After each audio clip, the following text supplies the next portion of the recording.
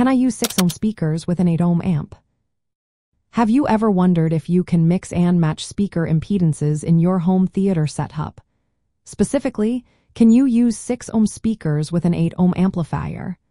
Let's break it down so you can make the best choice for your entertainment system. First, speaker impedance is the electrical resistance a speaker presents to an amplifier, measured in ohms. Most home theater amplifiers are designed to work with speakers rated between 4 and 8 ohms. 8 ohm speakers are quite common, but 6 ohm speakers are also widely used. Using 6 ohm speakers with an 8 ohm amplifier is generally safe, provided the amplifier's specifications allow it. To start, check the amplifier's manual or technical specifications. Many modern amplifiers can handle 6 ohm speakers without any issues, even if they are labeled for 8 ohm use. If your amplifier specifies a range like 4 to 8 ohms or mentions 6 ohm minimum, you are good to go. Next, consider power and heat.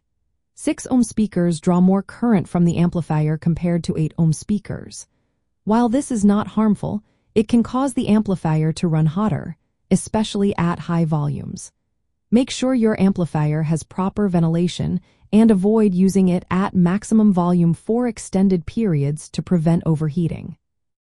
Now let's talk about sound quality. Pairing 6 ohm speakers with an 8 ohm amplifier may produce slightly higher volume levels at the same power setting compared to using 8 ohm speakers. However, this difference is often minimal and depends on the speaker's sensitivity. Most users will not notice a significant change in sound quality if the amplifier is adequately powered. If you plan to use multiple speakers, be mindful of the total impedance of your system.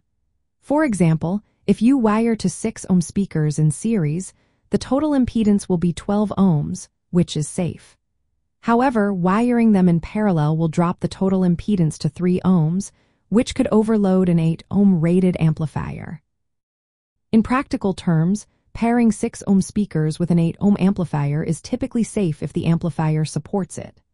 Always verify compatibility, monitor heat levels, and follow the manufacturer's guidelines.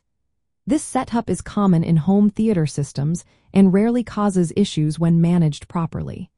Enjoy your movie nights with confidence, knowing your sound system is set up just right.